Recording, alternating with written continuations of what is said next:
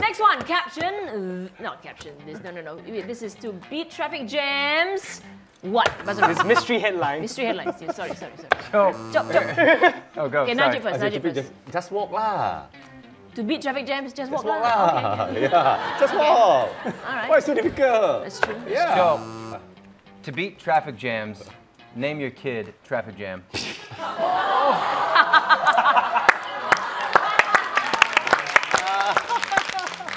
I'm getting flashbacks We do to not. childhood.